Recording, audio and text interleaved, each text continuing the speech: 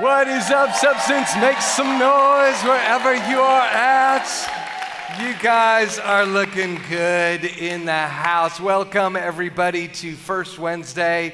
I'm Pastor Peter Haas, and of course, I'm excited. We're going to take communion tonight, and and I love First Wednesdays because it kind of feels a little more like a leadership night.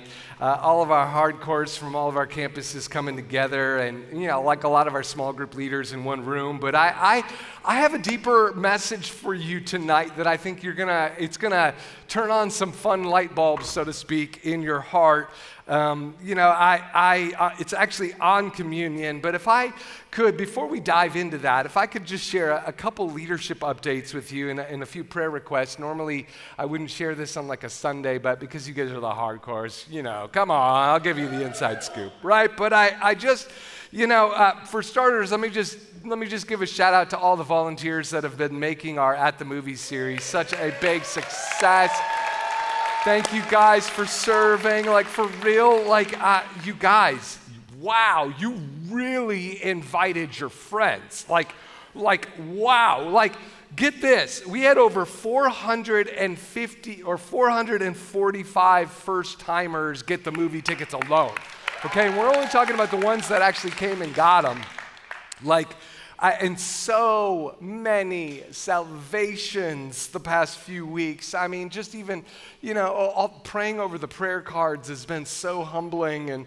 And West Side, of course, is blowing up numerically. I don't know what the Lord is doing over there, but a lot of people coming.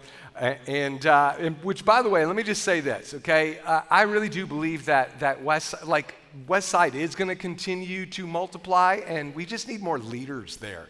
Actually, that's kind of, right now, numerically, it's better than it's ever been, but we just need more leaders to help just, hold the foyer down. Come on, you know who you are.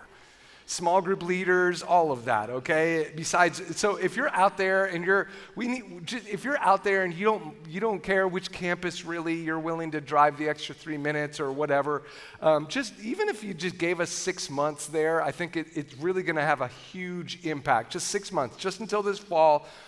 We know Westside is going to double, but we just need leaders. And so again, just let the Lord speak to you about it tonight. I will say though, through our At the Movie series, despite how fun it is, if I could just confess this real fast, I kind of overdid it when I was prepping for it. Can I just be honest with you? The last 3 weeks of the At the Movie series, I actually did most of the video editing. I literally was sitting in front of the computer a lot, and part of it was, I can do video editing, right? But I just, really, I just wanted it to be amazing for our visitors and your friends, right, on Easter. But of course, I forgot how hard video editing was on the eyes. And of course, right after I finished last week's documentary, the Easter one, I finished it a couple weeks ago, but I had such, terrible eye strain that I could barely even move my left eye. I mean, it literally was awful. It froze in my head. I couldn't turn it. And I kept running into things. And the eye strain was so bad. I mean, literally, okay, I know some of it was also spiritual warfare, but after a 9-day headache, you guys, I was losing my mind. I had to go in for an emergency eye appointment. And guess what? It turns out I'm getting older. Right? I know, right? It was literally on the diagnosis, you're not a spring chicken anymore, and I was like, what? And so the doctor told me that I need an entirely new collection of glasses. And so I had to go shopping, you know what I'm saying? It was the doctor's orders, okay? I had to. My wife was like, are you sure? And I'm like, baby, daddy's got to see. So just so you know, you will see a lot of new frames in the coming weeks. I'm just saying. And for real though, you guys, it was awful. I'm not kidding. It was seriously awful.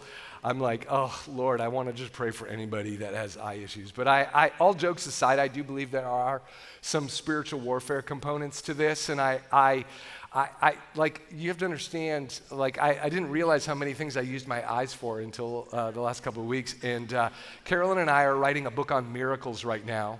And the book, in case you're wondering what the book that we're doing is, we're cataloging some of the craziest miracles we've seen over the last couple decades. And I'm telling you, it's going to be the best book we've ever written, I'm telling you. But I also know that the devil does not want it to come out. And I think about even the opportunities we're getting. Carolyn is going to be speaking at a pastor's conference in Dublin coming up. And then she's literally going to be speaking at a giant women's conference in a huge arena in Liverpool, England. Like, people from all over Europe are coming to this. And I say that to say, it's fun, isn't it? But I say all that to say, I'm just trying to recruit more prayer, okay? We need prayer. And it's humbling to watch the Lord accelerate things around here, and yet I'm also more aware of my frailness than ever before. And so we're also moving our second daughter home from college. She's graduating. It's going to be so fun to have True back home too. But it's a big couple months for us. And so be praying for us. Would you guys do that? Could you just commit to doing that for us and for your staff, for your campus pastors and your small group leaders? Because Lord knows, I really do believe the Lord is up to something great here at Substance. And don't stop inviting people in the coming weeks, okay? Our final week at the movies is going to be so amazing. And then after that, you guys, oh my gosh, Bob Hoskins is going to be in the house. And if you don't know who Bob Hoskins is, he's like a living legend. Like, literally, I mean, like, he's done everything. I mean, he started churches on like 5 continents, right? I mean, he's had 5 assassination attempts. He helped launch YWAM, and that was like, way back in the day. Like, he's 87 years old, and he's still changing the world. He's coming to preach in person.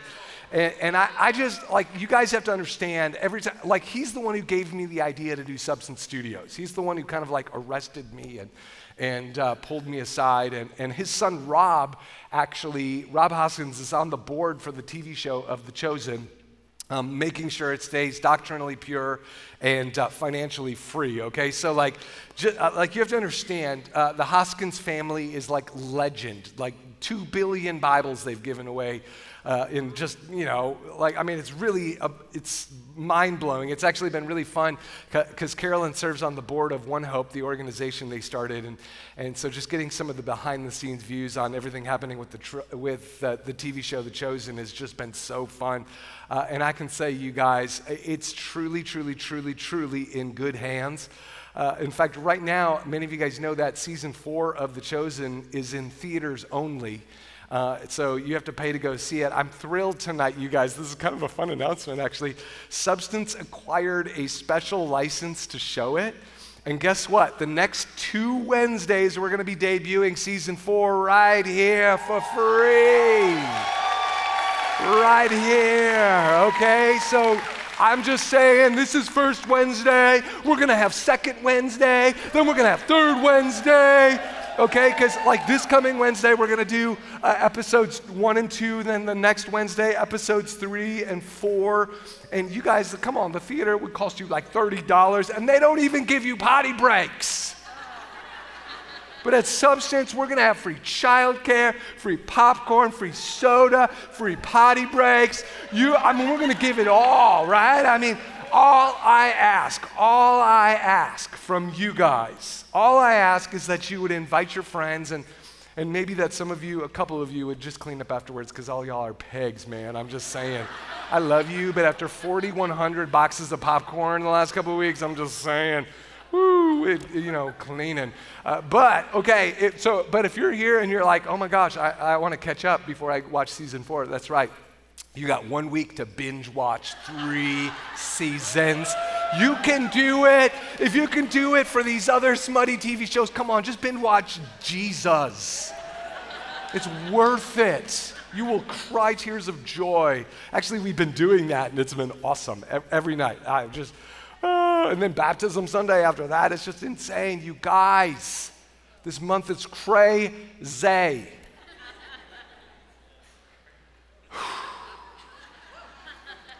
So I just literally felt like, you know what? In light of everything God is doing, I thought, let's just take communion. Let's covenant with our God again. Let's remember his grace. Let's remember his power. And I just thought it would be powerful for us as a church to do that together tonight. And if you're newer to this whole God thing and you don't really know what this is all about, well, basically Jesus created a ritual that his disciples could do and that we are supposed to do. It's like a sacrament is something that we are supposed to continue to do. It started out as a meal, and of course you can still do it as a meal, but over the centuries it kind of evolved into a much simpler ritual. And basically when we take communion, we have the bread and the wine. It's symbolic, okay? God wants to have a relationship with us, and when we take that communion meal, it's us signing a contract with God or reaffirming the contract we've already done. Okay?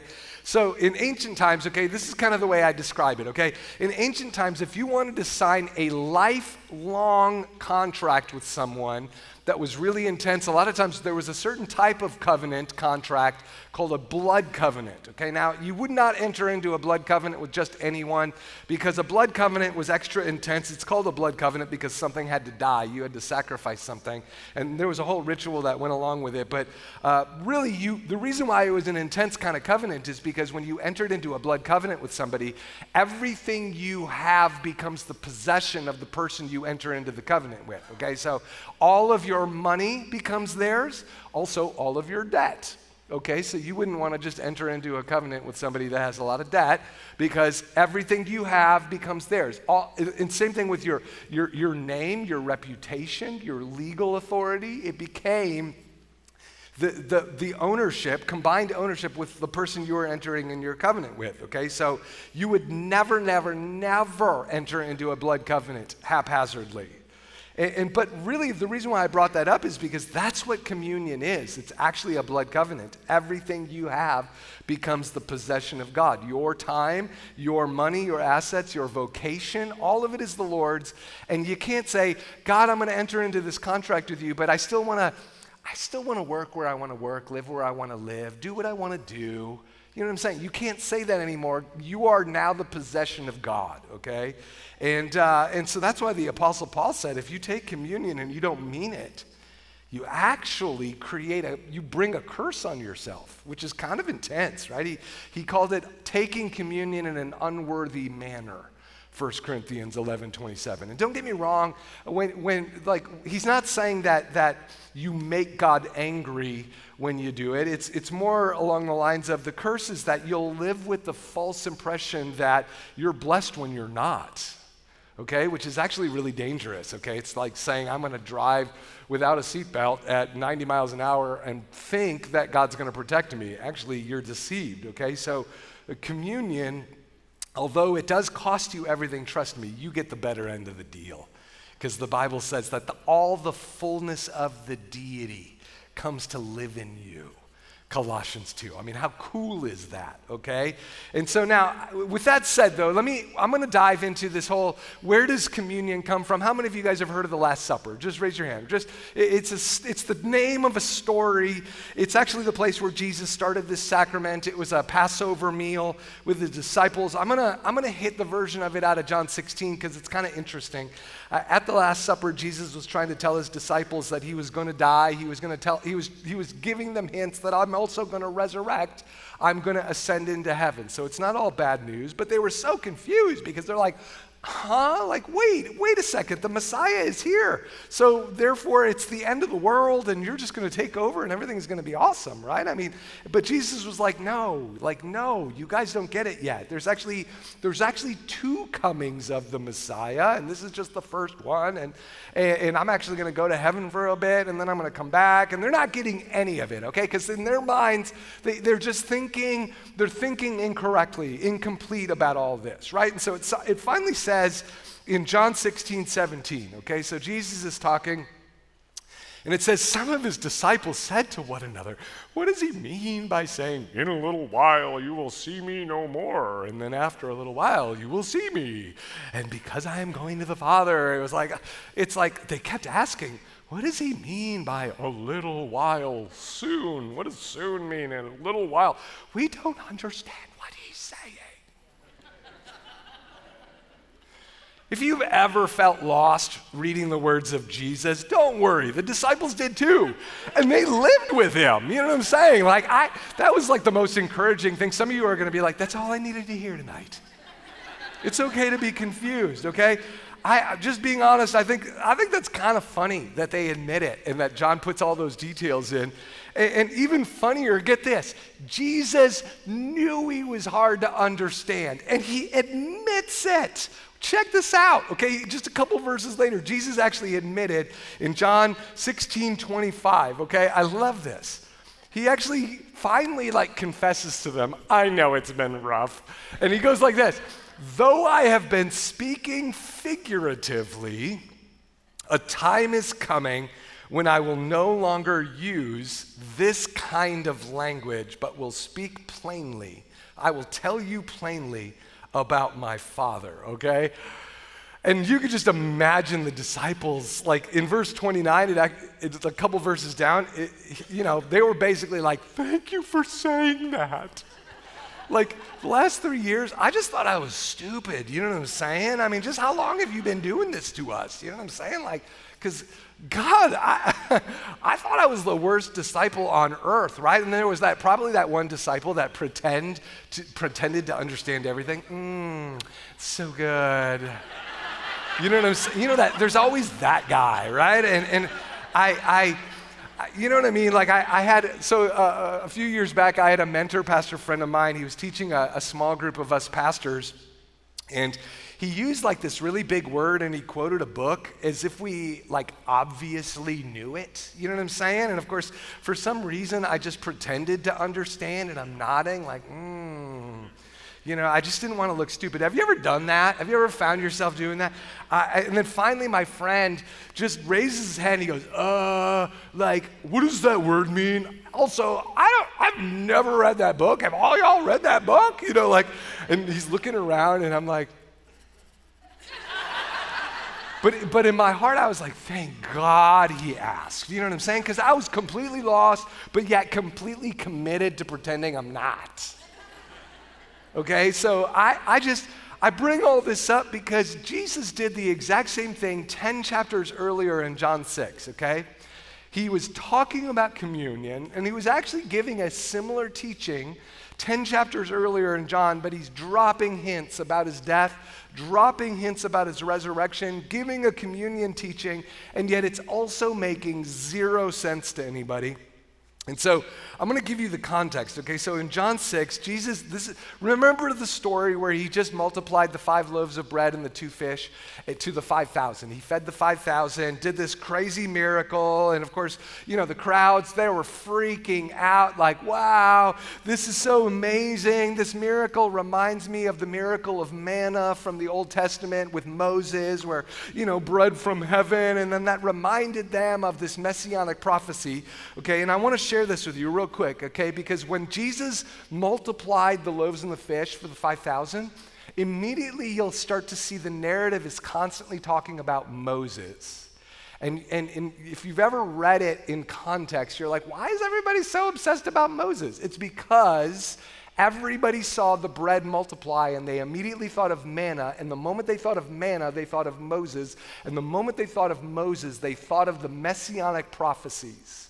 Moses said something pretty crazy in Deuteronomy 18, right before they entered the promised land. He said, the Lord your God will raise up for you a prophet like me. Like who? Moses. So they're looking for a Moses. The Lord your God will raise up for you a prophet like me from among your own brothers. You must listen to him. Now, all throughout the Old Testament, they're looking for the new Moses. They're not finding it, okay? So when Jesus all of a sudden comes along and he multiplies the bread, everyone started freaking out thinking he is the one that Moses foretold. This is a messianic prophecy. People started freaking out, and And what was crazy so after he did this, the Jewish people were looking for signs and wonders after this, okay? And if you're wondering what a sign is versus a wonder, both are miracles. Sometimes you use it interchangeably, but a sign is a miracle that points to a prophetic fulfillment, okay? So they're looking for signs of what Moses talked about, and they thought, this is it. The bread. This is the sign that he is the one Moses talked about. And so, as they're freaking out, right, Jesus knew in his mind. Now, was Jesus the fulfillment of that? Yes. Jesus knew, technically that's true, I am the one, but your expectations about me are way off because you don't understand the Messiah comes twice. Okay, now just hold that in your heart because, Jesus knows, this is what the thought process going on in the mind of the people when he fed the 5,000. They're thinking, oh my gosh, you know what? He is the one, and you know what that means? Just like Moses delivered us from Pharaoh, from the Egyptians, Jesus is going to deliver us from the Romans. Let's get ready. And they were going to force him to be king right in that passage, okay? A lot of people miss that they basically were going to try to take the Moses prophecy and make it fulfilled. And so it actually says in John 6:15, after the 5,000, the crowds were going to make Jesus by force, okay? As if you could do that, right? As if that's a great idea, right? And Jesus was thinking, yeah, you know what? My second coming is going to be like that, okay? Yeah, because they're thinking, Moses and the plagues, remember that? All the plagues. Jesus was like, actually, you got that right, but that's my second coming, okay? It's going to be like that for my second coming, but your timing is 100% off, and therefore you do not understand what I'm doing, okay? Suddenly Jesus is in the situation after the 5,000 where he has to simmer everyone the heck down because they just wanted to start a military revival, okay? You get the idea. So the feeding of the 5,000 almost turned into a military revolt, and Jesus had to actually stop it. And so what did he do? He was gonna try to reframe the moment. He actually snuck away. He had his disciples split up, cross the lake, and the people that had boats followed the disciples, okay? And then remember when Jesus walked on the water, which happened right after this? He crossed the Sea of Galilee. A lot of people don't realize that he didn't just walk on the water to be like, what's up, guys? You know what I'm saying? He wasn't just doing it to show off. This was his way of tricking the crowds, okay? Because remember, he snuck into the mountains because they're going to start a military revolt. He has to simmer them down. So he goes, it was actually misdirection. Okay?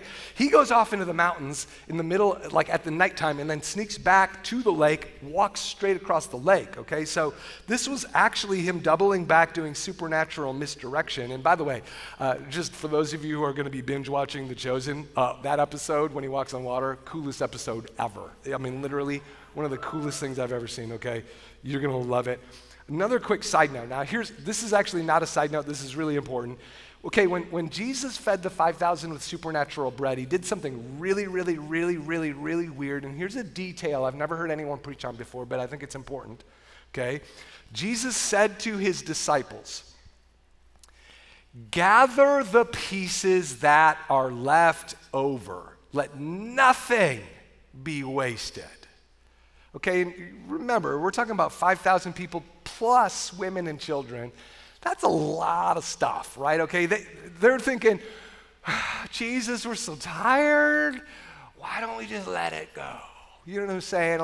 Jesus, is this Jesus being ultra frugal? Is this Jesus being thrifty? I want you to pack it up and take it with us. You know what I'm saying? What are you going to do with it, Jesus, right?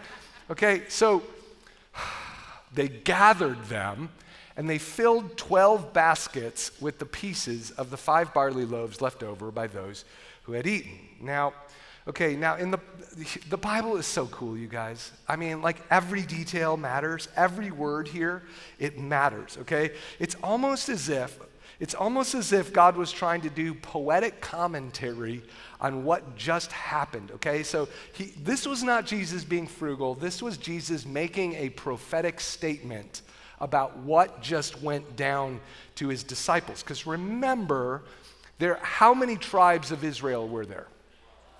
12, okay? And how many baskets were left over? 12, okay? And so just that symbolism is not by mistake, okay? Whenever you see a 10 or a 12 or a 7 or a 3, you know there's something extra divine on it, okay? Now, bread, what did that mean in the Bible the symbolism? It was God's word, okay? Because Jesus said, man does not live on bread alone, but on every word that proceeds from the mouth of God. He actually made that statement when he was being tempted. He was actually reenacting the Exodus story, the wilderness journey, and he was doing what the Israelites did not do well, and that was live on every word that proceeds from the mouth of God. Okay, so it was a statement, and he was quoting Deuteronomy, Moses, when he said that, okay? So just keep this in mind. So basically, what the reason why there were 12 and the reason why Jesus actually made all of his disciples pick it up is because, the Israelites died in the wilderness in the days of Moses because they did not live on every word that proceeds from the mouth of God. And it was actually the very reason why the Jews were misunderstanding the comings of Christ, that they didn't understand that there were two comings of the Messiah because they were not living on every word that proceeded from the prophets over the century. They were ingesting the bread, the prophecies that made them feel good, yet they were tossing the scraps on the ground that did not satisfy their agenda. Are you hearing me? It was a prophetic statement. He was saying, you're going to eat the bread until you're full, but then, my tummy hurts. I'm not sure, I don't want to eat anymore, Jesus. And you're just going to throw it on the ground. And Jesus was basically saying, no. Every bread, every scrap, every prophetic Bible promise in the Old Testament is absolutely important, and you're going to eat all of it, okay? Actually, the real mistake here, let me say it this way, okay? It was not like, look at the abundance of all the extra bread. That was not what the point of the 12 baskets. It was actually the point of it was, look at how much the people did not ingest. Is what Jesus wanted his disciples to see. Every scrap matters. He was really making his disciples collect it because he was essentially saying, you guys, do not choose the parts of God's word that are just fun for you and then throw away the other things, because that is exactly why they think we're here to lead a military revolt when in reality they're missing the whole point. They're only ingesting the stuff that makes them feel comfortable, the stuff that they want, and then they're throwing away the rest. And then Jesus was basically saying the covenant, he talks about communion, bread, right? The covenant goes both ways. God gets to make some inconvenient demands of us, and the very next teaching is on the subject of what? Bread and communion. And then all of a sudden it gets more profound. Okay, so this is the setup, okay? It's so fun. Oh my gosh. Okay, so then get this. Jesus walks on the water. He shakes half the crowd, does the little misdirection. They go to Capernaum together. Once again, the crowd start dogging him with these half-applied prophecies of Moses. And then they were like, well, you gave us bread like Moses, Jesus, right? Now give us rules like Moses, right? I mean, because Moses had he had the 10 Commandments, and then he had the 613, and then we'll have a revival, Jesus. That's kind of what they were forcing him to do in Capernaum. And they had this very specific idea about how this whole Messiah thing was supposed to look, and they were pushing that agenda on Jesus. And so Jesus was like, all right, I'm done. Time to break that bubble. I'm going to give you all a hard teaching. You say you want bread. You say you want manna. You say you want, signs and wonders. You say you want a Moses Messiah, and you want me to bring a covenant like he did. Well, let me tell you how this covenant looks. This is what it's going to look like. And then he purposely describes communion in probably the most graphic and offensive way you possibly could, okay? I mean, it was almost like, I'm going to purposely do a teaching that's going to make you guys feel very, very uncomfortable. And this is what he says. He starts out by saying, Luke 6:48, I am the bread of life. Okay, now if I, as your pastor, just showed up and said, I am your salami sandwich, okay, it's weird. It would be weird. You're like, what does he mean by that? That was a little creepy. You know what I'm saying? Like, you have to understand, it was strange, okay? So I know that these are the words of Jesus, but you have to just imagine you're hearing it for the first time, okay? I am the bread of life. And then skip down to verse 54, okay? He basically is like, stop looking for miracles, start looking for me. Stop looking for miracles, start looking for me. And then he says this, whoever eats my flesh and drinks my blood has eternal life, and I will raise him up on the last day.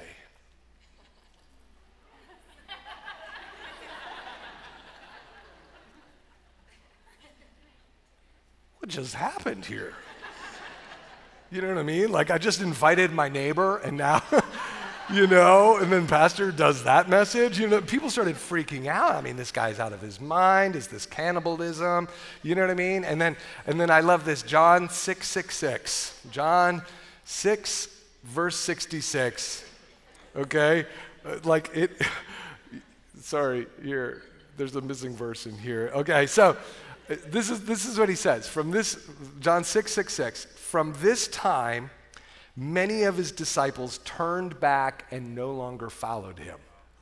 Okay, so it was the big exodus. From this time, many of his disciples turned back and no longer followed him. So basically it worked. Whatever Jesus' plan was to, you know, freak people out, it worked. He gave that perfect wet blanket message. It was fully true, but he knew, the fake fans are not going to be able to get it, right? Because they're not ingesting all of the bread of the Old Testament prophecies.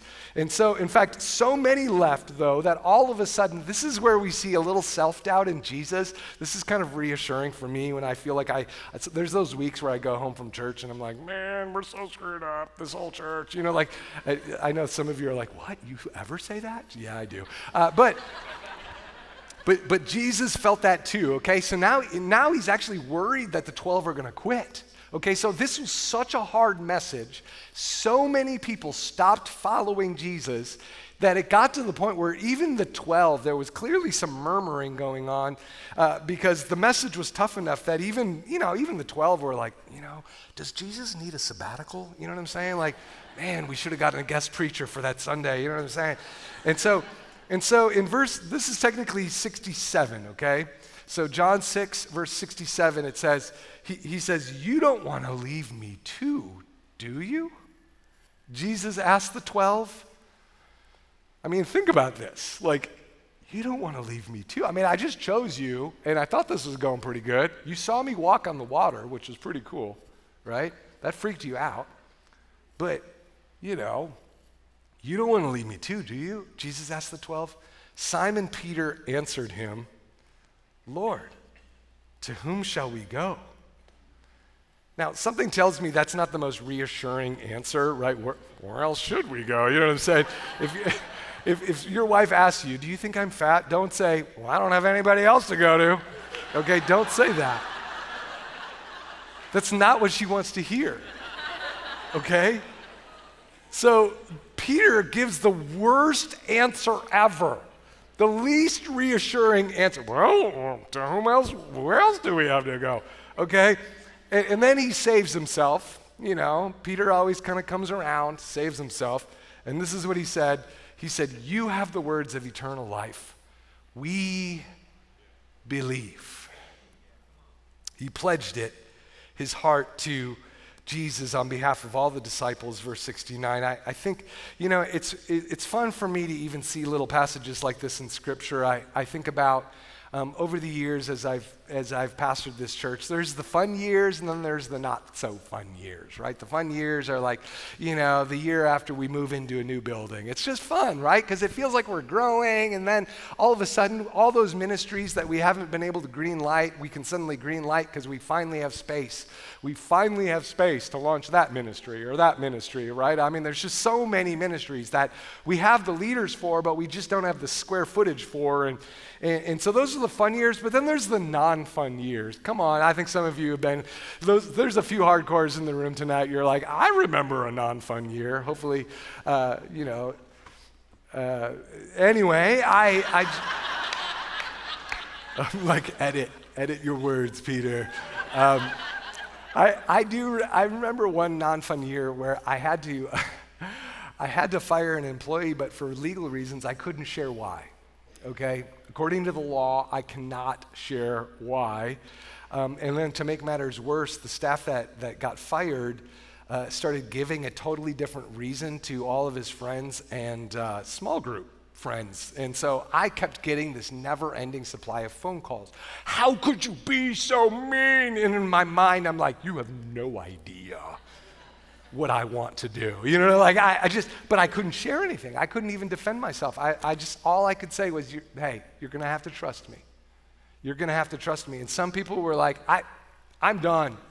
And again, legally I couldn't say anything, but there's nothing more dehumanizing and humiliating than when you feel misunderstood, when people think they know what you're thinking and they don't, and yet you don't even if I could have told them, I don't even know if I would have had the time to individually go around to all these people, right? And so I'm just feeling so humiliated. It was awful. But even more humiliating is when there's collateral damage, right? I kept hearing about, oh yeah, that family left now because of what you did. And I'm like, what do you mean? You don't even know what I did. Like, it wasn't even me. You know, like I was just like, it was like me in the foyer every week, right? And then, and you know, I say that because I think all leaders are gonna go through moments of feeling misunderstood, and parents too. If you're a parent, sometimes you're gonna have to make decisions that your kids just can't understand or won't understand. But how many of you guys know that time always reveals the truth? Okay, and even if it doesn't reveal the full truth, it at least reveals your character, your consistency, right? And I'll never forget, there were a lot of families that walked away from substance in that season just because of the confusion. But I think the saddest thing for me is that right after a lot of these families left, God started miraculously birthing the very ministries in our church that they would have loved the most. I kept thinking, like, it was like week after week, like, that one family, they would have loved being here for this, because, man, this is what they were praying for years. And they left right before we were able to launch it. And I would think about those people, and it's hard to not think about those people. You know what I'm saying? Like, I don't care about the 6 new families coming. I care about the one that just left, you know, and it wasn't on the best terms. And I just, you know, but I think, you know, there's grieving moments. I remember asking God, why did this happen? But I share all of that because you know, Jesus had to make hard decisions. He knew that they were misinterpreting the movement. He had to slow it down and reframe it. And I say that because there's a lesson there. Choosing right does not always mean feeling right. And I wish I understood that early. Early on, I thought if I just lead perfectly, it's always going to feel good and everybody's going to feel good. You're going to feel good. I'm going to feel good. I'm going to be the most amazing parent. My kids will always feel like, oh, Dad, you're the best. You know what I'm saying? Like, and it's just going to be beautiful. But listen, it doesn't work that way. Choosing right does not always mean feeling right. And I just have this sense here tonight that somebody here you need to know that. You're making courageous decisions at your job or at your workplace or in your family or amidst your friends, and you're going to be misunderstood, and you're trying to avoid it. And listen, when you choose to lead, you will be misunderstood from time to time, but the same thing is true when you sign a covenant with God, okay? All Christians will be misunderstood at some point by following Christ. True followership will require that of you, and we don't just eat the bread and the wine, eat the bread that we want and spit out the stuff that doesn't, you know, make us, you know, uncomfortable. Going back to the feeding of the 5,000, I actually think that there was not supposed to be any bread left over. That was actually what God intended. The leftover bread was not meant to be a symbol of surplus, but it was actually a symbol of disobedience, okay? I don't want to ingest that bread. I don't want to obey that command of Scripture because that makes me feel uncomfortable, and I'm full enough. You know what I mean? I don't want to lead a small group. My life is full enough. I don't want to tithe. I don't want to launch a new campus, go to odd service times. I don't want to fast and do these other awkward disciplines. I'm full enough. I just want to but I want this part of Christianity, this little part of the bread.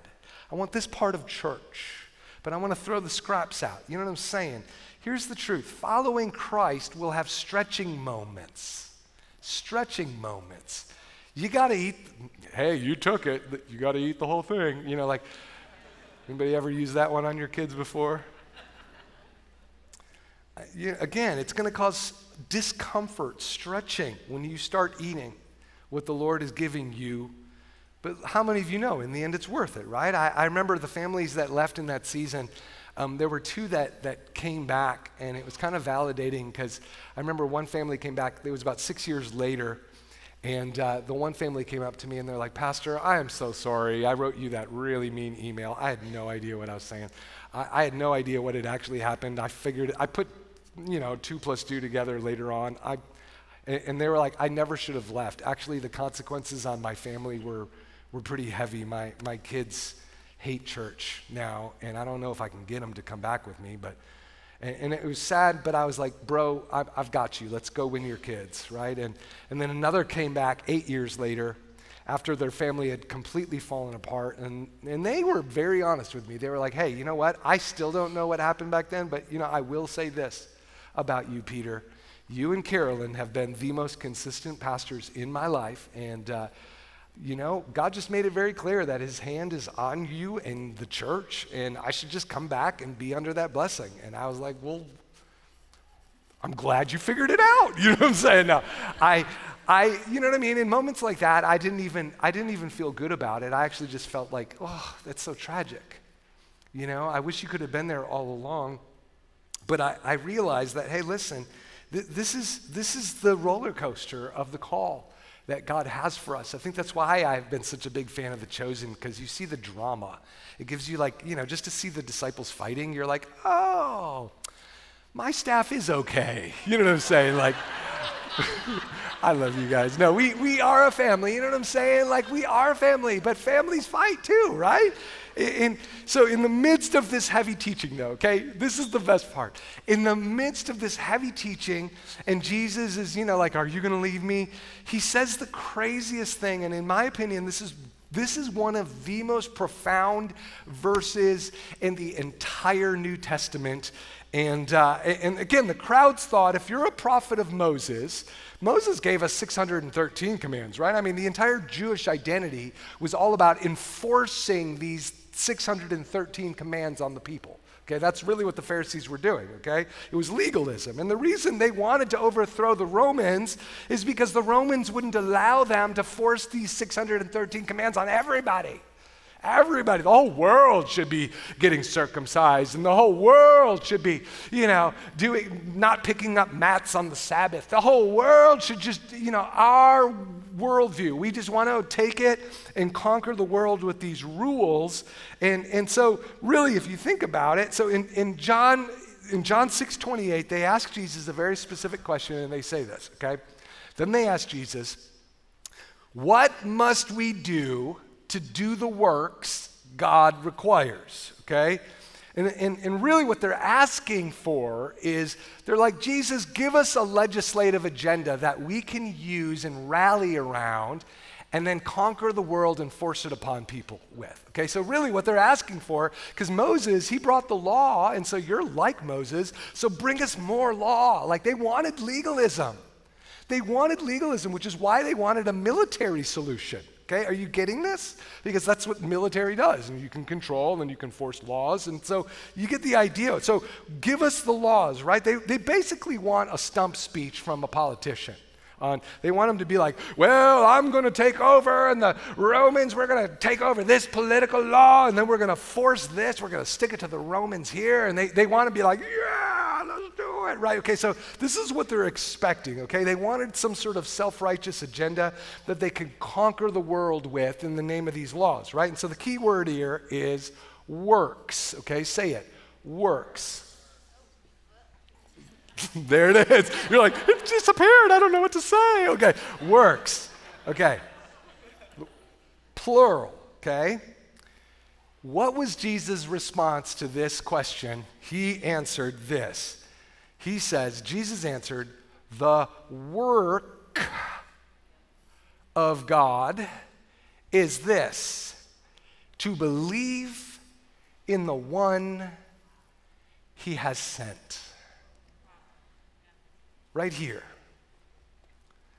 I think on the surface, it sounds kind of simple, but actually it's probably one of the most profound verses in the entire New Testament, because everyone who heard him say this, their jaws had just dropped, okay? They're like, Jesus, that is not a very long list. I mean, come on, Moses gave us all those commandments. Where's all the extra stuff? Jesus, that is not a rousing stump speech. Come on, you're supposed to be the Messiah. This is supposed to get us all like to believe one thing? Like that's so understated, okay? I mean, and how many of you know Jesus could have said a million things, right? I mean, he could have, there were a million bad things the Romans were doing that he could have spoken about. I mean, genuinely, he could have given a very, very long political speech against the Romans. Heck, there were an equally number of bad things that the Jewish leaders were doing too. I mean, he also could have endlessly ranted about just the people in the room, right? All y'all need to stop doing this and you need to start doing that. Oh, you want some law? Okay. You know what? Heck, Jesus could have even read some of their minds and just started calling them out. You have a lust problem. You need to like chill out. Like you need to shut up and start serving your spouse. One word, snack cakes. It's a compound word.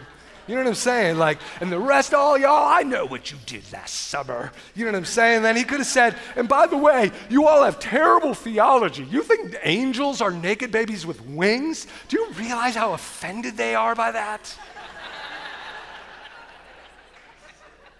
I mean, think about it. He could have lit them up for hours. He could have lit them up and just said, oh my gosh, you guys are missing it. And yet, did he do that? No. That's because, what did he say? It's almost irritatingly simple. And it, to this day, makes legalistic people angry. To this day, makes people that have the wrong agenda angry, right? Because he really says this, believe. Like have faith in the one God is sending, right? Faith results in faithfulness. Why? Why did he say, really believe in the one he sent, right? Like I figured it out, okay? So I was meditating on this for probably a couple of years, okay? I just could not get this out of my mind. I couldn't get it out of my heart. And finally, I was actually memorizing Galatians 5:22, the fruit of the Holy Spirit. Do you remember that passage? It's like, oh no, I have to remember it. The fruit of the Holy Spirit is, there we go. Okay. The fruit of the Holy Spirit is love, joy, peace, patience, kindness, goodness, faithfulness, gentleness, self-control. Is that right? Okay. My wife is like, keep going, Peter. No, okay. I was actually studying it in Greek, okay? So go easy on me. And what was interesting about each one of these words in Greek is I finally got to the word for faithfulness, okay? And it's a Greek word called pistis, which it's easy to remember, right? But I just, okay, now it's kind of a tricky word to translate into English because, in English, the word faithfulness it means reliability, right? If you were to say someone is faithful, that means they're reliable. They show up consistently. But the Greek word here actually, it carries the sense of optimism. It's a person who is optimistic about the future, okay? And so one lexicon actually defines that Greek word as this. Pistis means to be full of faith and therefore consistent in character. Full of faith and therefore consistent in character. And so maybe instead of faithfulness, it might be a little more accurate to say faith-filledness that results in faithfulness. Does that make sense? Yep. Being so full of faith that faithfulness just flows. You are so full of belief, so trusting of God that faithfulness and consistency naturally flows out of you. You don't strive to be faithful, you strive to be faith-filled, and faithfulness naturally flows. Okay, that's really kind of a better way to define it. Okay, so let me give you one last example. Years ago, I wanted to be more faithful in prayer, and yet I couldn't because it was so boring. And I have like ADHD, I need to pace, you know what I'm saying? I need to like just, orbit while I pray. And then those prayer people that are like, really like, let's stand and hold hands. It's like, no, it's like a tiger in a cage. Don't do that. It's like, ah.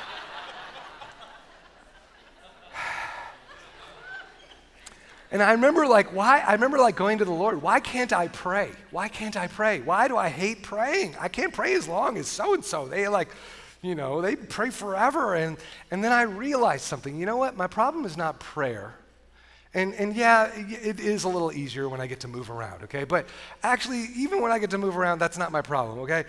My problem is, I don't think God is listening. I finally just the thought occurred to me. I feel like I'm just kind of wasting my time. I don't think God actually hears what I'm saying, which isn't true. And so what I did was I started memorizing Bible verses on prayer. I knew that, prayer avails much. It means, James 5:16, if you do it, you work less because you're praying, okay? Work produced through faith, 1 Thessalonians says. Or God sends out angels in response to every little single word we say. Guess what? If we actually believed that God would send out angels on new assignments for every little prayer that we pray, guess what? Praying would be easy. You would naturally want to do it all the time, okay? So the problem is not self-discipline, it's faith. Does that make sense? You don't actually believe in it, therefore you don't do it, okay? Or let me just change the metaphor, okay? Let's say I struggle with generosity, tithes or offerings or whatever, right? If I really believed that Luke 6:38 were true, give and it will be given to you, a good measure, pressed down, shaken together, running over will be poured into your lap, okay? In other words, you're gonna give and then boom, you're going to be blessed in this overwhelming way. If you actually believed that, generosity would not even be a hard thing for you. You'd be like, oh, suckers, I'm going to give more. You know what I'm saying? You'd be so into generosity, you wouldn't have to do it. It wouldn't be an obligation. It would be a celebration. It's kind of like at the gas station, they have those little gas guns, right? Have you ever just you want to shoot them in the air, but you can't because it's illegal? But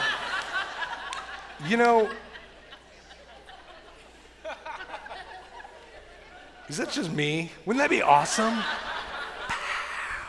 always wondered how much pressure goes through it, how far it could make it. I guess we'll never know. But for real though, for real, just stick with me, okay? For real, have you ever been to the gas station and then have you ever seen those people with the gas guns who squirt it into their mouths? A lot of times they'll take alcohol wipes and wipe off the nozzle before they do it. No, you have not seen that. Okay? And there's a reason for that. Nobody does that. I hope. And why? Why do people not do that? Because we are full of faith that drinking gasoline would be a terrible experience. And because of that faith, we don't do it. It's not like you go to the gas station and you're like, oh my gosh, I'm so tempted. You're not. Why? Because you're full of faith that would be bad, okay? Are you hearing me? You see, behavior follows belief with all behaviors. All behaviors. Your problem is not your behavior, it's your belief. Your problem is not your faithfulness, it's your faith. Your problem is not self-discipline, it's that you don't actually believe the thing God is calling you to do. And so your behavior naturally is in sync with that belief. And that's why a long time ago, church, I gave up on trying to be faithful to God, which sounds kind of scandalous when I say it out loud. But here's the truth. Instead of focusing on being faithful to God, I focus on being full of faith. And guess what? Faithfulness naturally flows. It's amazing. I find the self-discipline to do all sorts of things that I would normally never naturally have the ability to do, but it flows directly from the Holy Spirit. And I think that's why if we could only do one thing, Jesus said, the work of God is this. You really want to focus on one thing? To what? Believe in the one he has sent. Well, if you're out there And you're like, well, how do you get full of faith? You didn't even say that, Peter. How do you get full of faith? Well, it's actually quite simple. Faith comes by hearing the word of God, okay? And that reference right here is Romans 10:17, okay? So we're a little bit off there, but Romans 10:17. Faith comes by hearing the word of God, okay? And guess what one of the names of God is? Jesus. Jesus is the living word of God. Whoa, wait a second. The work of God is this, to believe in the word of God, the living word, right? You're hearing, see, every time you hear the Bible, it puts more faith into your heart. You don't even know it, but it happens. You may not even feel it, but it happens. And so that's why I always say you got to go to church, you got to go to small group, expose yourself to places that give you more promises of Jesus, right? That's why Ephesians 5:19 says, speak to one another in psalms, hymns, and spiritual songs. Just constantly speak truth to one another, right? Joshua 1:8, never let the book of the law depart from your mouth. Meditate on it day and night. Psalm 1, if you just, again, constantly on your lips. And I promise you, church, Bible reading gets way more fun every single year that I do it. Honestly, like even last night, I could not even go to bed. It was like 1 a.m., and I could not go to bed until I finished memorizing like Daniel 7:13. I was just like so into it because it was just so awesome, I was just so into it. And I'm telling you this because there's an addiction that God wants you to get. And I'm addicted because this power and this stuff flows out of me. Faithfulness, all these things, they flow out of me the more I get into it. And it's kind of like that study I shared in week 1 of First Comes Love, if you remember this, okay? People who read the Bible for 4 or more days a week are significantly less likely to struggle with pornography, extramarital affairs, alcoholism, gambling addictions. This is just the beginning of it, okay? They found that for some weird reason, there was a threshold, a tipping point. People that read their Bibles for 3 days or less would not have any of these benefits, but the moment you hit 4 or more, all of a sudden, bam, self-control. What in the world? Well, really, it's just evidence of what Jesus said all along. Believe. Living word. Faith comes by hearing the word. And the reason this mattered so much to Jesus at his first coming is because he knew, again, I'll wrap it up with this. God's people, the Jews, were missing the faith that resulted in true faithfulness. They were substituting legalism for true kingdom living. He knew that the 613 laws of Moses had been turned into an obligation rather than a celebration. And if you would be honest, some of you grew up in churches where they took even the New Testament and turned it into an obligation. It's amazing what legalistic people can do. And he knew that the Jewish people in those days, they saw it as an action instead of a reaction. They were motivated by guilt instead of by grace. And ultimately, Christ knew, hey, listen, before the Messiah's second coming, before I return, guess what? The gospel needs to go to the Gentiles, also known as the Romans, which Jesus is thinking, I'm not trying to defeat them, I'm trying to win them. And if you guys knew what I was doing, you would stop talking like this. Stop it. Win the people that you're always ranting against. You're not getting it. You're not called to antagonize people. You're called to influence people. And yeah, I know some people are very frustrating, right? You got to win them. And how do we do that? By living an irresistibly joy-filled, faith-filled life. And some of you, you're here tonight, you don't have that. And that is why we're taking communion. You need to ingest the bread of life. And it's here for you, okay? And I want you to take in the bread of life. I want you to drink the blood of the God of the one who God sent to us, because it heals and it flows through our body, and in doing so you will discover everything you need for life and for godliness. And so can we just pray? Just bow your heads and pray. 2 Peter 1:3, everything we need for life and for godliness comes through our knowledge of you, Lord. And we want to believe in you. And we want to experience the faith that comes from following you. And God, I just know that you have so much power in your word, and it's going to get ever increasing as we expose ourselves to that power. But Lord, we want to just covenant with you, and we just want to even acknowledge, God, we're powerless to even get the desires that we need to serve you. And so I pray, even as we take communion tonight, that you would increase in us the desires to love you, to serve you, and to even just sense you and reveal you to the world. Lord, give us your thoughts starting tonight. Fill us even when it makes us feel uncomfortable. We love you, we praise you, and we thank you. In Jesus' name we pray. If you agree with that prayer, say amen. Right now, what we're going to do is we're going to have our campus pastors coming up, and they're going to tell you how to take the elements. But I'm promising you, church, some of you, you're going to get healed taking these elements, because it's a supernatural thing that we're doing, okay? And so I don't know what it is you need in your life tonight, but I do know this, is that when you covenant with an all-sufficient God, it starts to flow into your life. So just receive it tonight, amen?